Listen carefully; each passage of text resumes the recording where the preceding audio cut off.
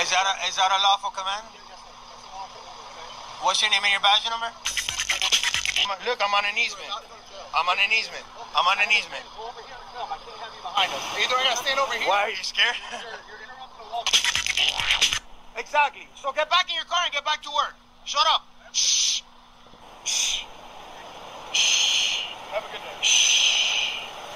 Shh. Look at the size of your head. Look, it's the size of my 2 fingers right there.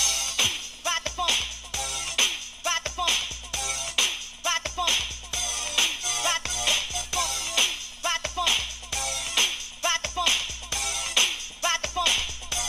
Ride the phone. Ride the phone. Ride the phone.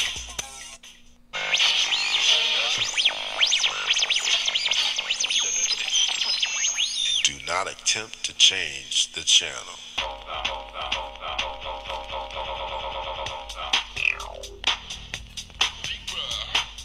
Galveston man is demanding restitution after he says he was violently attacked by a UTMB police dog and then wrongfully detained.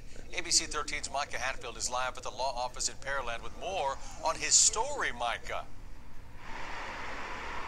Eric, we spoke with Jeremy Cummins and his attorney today, and they told us that they plan to file an official notice with both UTMB and with the TDCJ that they plan to take legal action against them in this case. They're hopeful that they can reach some sort of resolution without it, but if they can't, they do plan to file a lawsuit. The attorney told us both agencies did everything wrong every step of the way.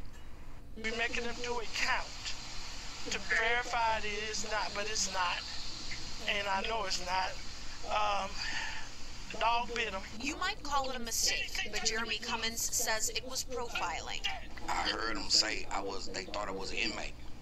That's what made me come tell them, say, look, I'm not an inmate. Back in May, he had checked himself in and later out of UTMB Galveston's mental health unit, and as he was walking away, both a TDCJ and UTMB officer identified him as an escaped inmate. UTMB does have a unit that specializes in inmate care. They just saw him walking down the street, they assumed he was, and they said, hey, come over here. When Cummins continued walking, they chased him down, sent a police canine after him, and took him to the ground, all seen here on this surveillance video. Once he was down, a crowd of officers around him, and body camera video captured more than one acknowledging that he was not an escaped inmate.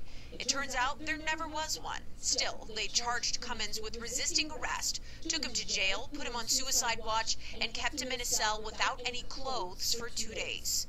Those charges have been dropped, but the damage is done. This happens to a lot of people like me all the time. TDCJ sent us a statement saying that on May 8th of this year, TDCJ correctional officers noticed a non-TDCJ patient of UTMB Galveston walking suspiciously toward the prison side of the hospital.